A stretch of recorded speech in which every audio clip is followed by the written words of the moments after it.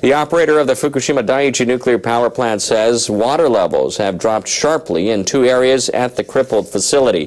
This comes after officials discovered leaks over the weekend at 4 other locations at the plant.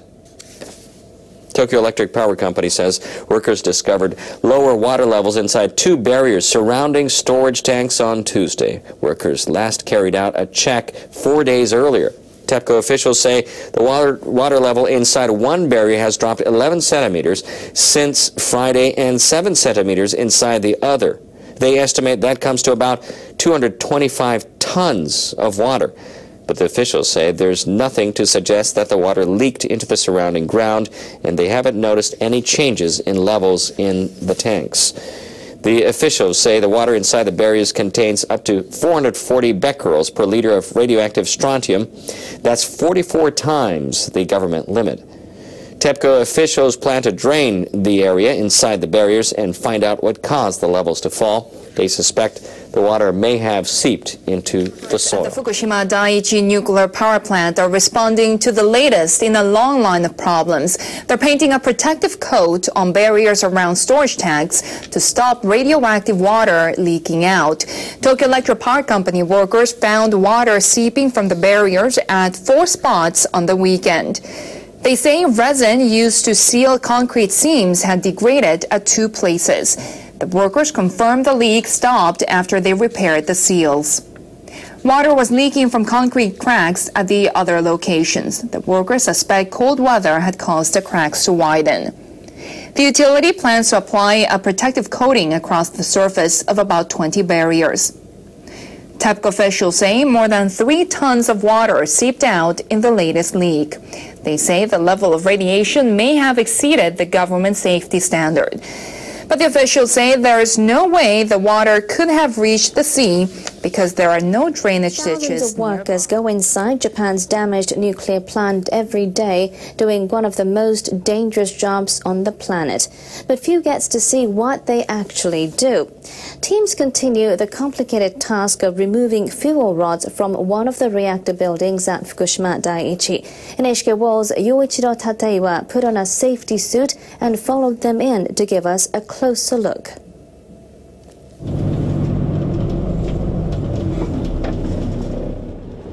Workers in full protective gear have become one of the most recognizable symbols of the operation to decommission Fukushima Daiichi.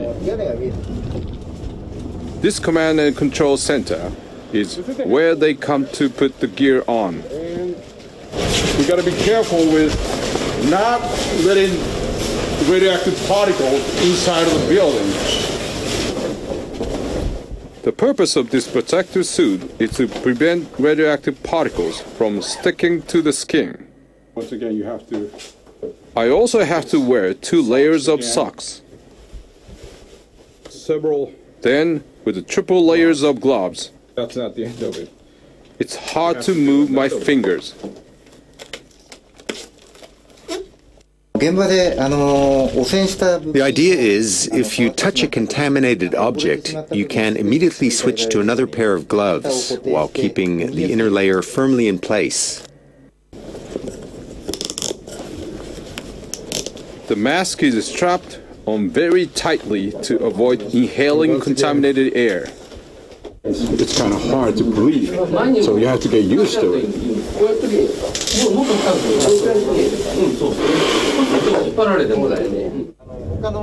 On my way to the reactor number 4 building, I saw damaged structures still untouched.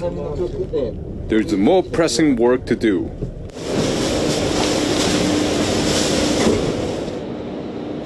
Here, work is underway to remove spent fuel rods. Wearing restrictive gear, workers carry out delicate work that cannot fail. It's not easy to communicate, so they discuss every detail of the operation in advance. Even just watching from the side, I was hot, thirsty, and exhausted. Tetsuya Hayashi knows the struggle of working in the protective gear. He spent 50 days last year at Fukushima Daiichi. In places with high levels of radiation, the masks and suits we wore were sealed with tape. Even at this distance, it was impossible to hear each other without shouting. Hayashi said it limited the amount of work they could do. The mask wouldn't keep up with the pace of my breath. In just a few minutes, probably about 5, I would start running out of oxygen.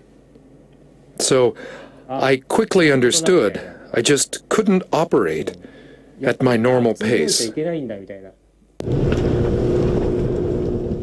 Around the plant, 3,500 workers like Hayashi work every day. They're involved in different tasks, including heavy construction work. Every time workers finish their shift, they're screened to make sure no radioactive particles are stuck to them, from the tips of their fingers to the soles of their feet. They also have to periodically check their internal exposure to radiation. They sit in what's called a whole body counter. For visitors like me, it is also mandatory. If contamination is detected, you can't leave until properly cleaned. Says here no problem with internal radiation exposure, so I can go home. The workers have a massive job on their hands. The success of the decommissioning process rests on their shoulders. Yoichiro Tateiwa, NHK World, in Fukushima. Storing radioactive waste from decontaminated areas near the Fukushima power plant is proving difficult. Local officials are reluctant to store it in their town. Japan's Environment Ministry will draw up a plan by next summer to move the waste to intermediate sites. Waste generated by decontamination work has been stored in about 460 temporary sites around the plant. Officials plan to build intermediate facilities in 3 towns near the plant. The facilities are designed to store contaminated soil and other waste until a decision is made on the final disposal sites. Earlier this month, officials asked communities to host the facilities.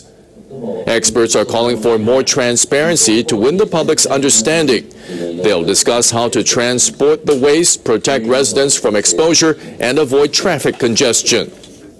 We have to complete the transport within a few years. Otherwise, it will be a barrier for reconstruction.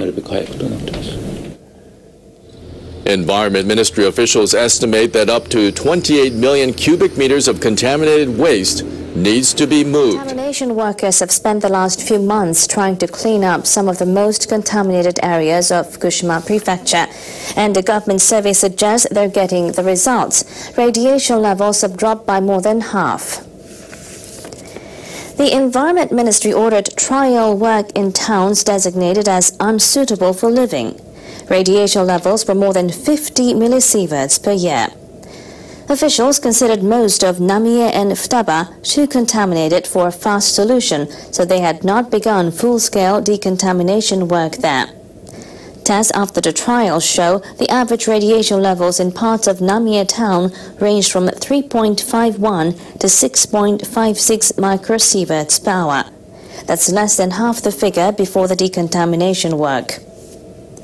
The radiation levels at a former kindergarten in Futaba fell by nearly 70%.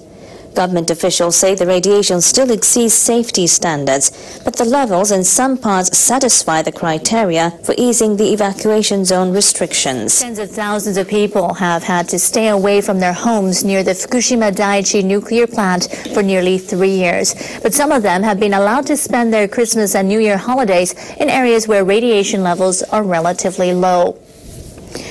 Government officials say people from 6 municipalities in evacuation zones near the plant can stay at their homes until January 7th. Residents are usually only allowed to visit during the daytime. Yoshiyuki Sugi and his wife return home with holiday decorations. The couple currently live in temporary accommodation. They visit their home once a week, But this is the first time they have spent the night at their house since the disaster in March 2011. I'm really happy to be home, but I wish we could return for good soon. But Sugi says he's worried about radiation as the decontamination work around his home has not been completed. Environment officials say about 1,700 people have sought permission to make the temporary visits. But in the area where the Sugi family used to live, less than 10% of the residents are returning for the holidays. Fish have made a comeback in northeastern Japan's Iwate prefecture. The March 11th tsunami severely damaged the local Ayu fishery. The fish were raised in a hatchery in the city of Ofunato. The tsunami washed away much of the hatchery, but it resumed operations in September. About 300,000 sweetfish fry were moved on Tuesday from a large tank in the hatchery to a truck. The truck took the 3-month-old fish to the inland city of Ninohe. Production is still on a trial basis, so shipments from the hatchery are expected to be between a third and a half the level before the disaster. We will keep up efforts to restore shipments to pre-disaster levels. The sweetfish fry will be kept in Ninohe until May, when they'll be released into a nearby river. This hour, some of the stars of an aquarium on the Sea of Japan coast have been getting into the holiday spirit. Penguins at the Norojima Aquarium in Ishikawa Prefecture dressed up as helpers for Santa Claus. They waddled past the crowds on their way from a pool to a square. They take the walk 3 times a day at this time of year. The penguins with those costumes were so cute. Visitors to the aquarium can also stroke seals that are dressed up for the holidays. The facility's annual Christmas event runs until Wednesday.